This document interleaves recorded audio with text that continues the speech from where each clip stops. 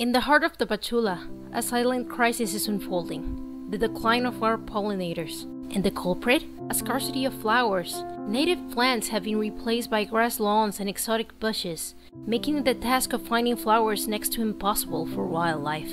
I am the founder of Urban Pollinators, and I am on a mission to change that. We have made the very first ever registry of native pollinator plants in our region. Using this knowledge, we've partnered with our tiny allies, native stingless bees, to turn this into this.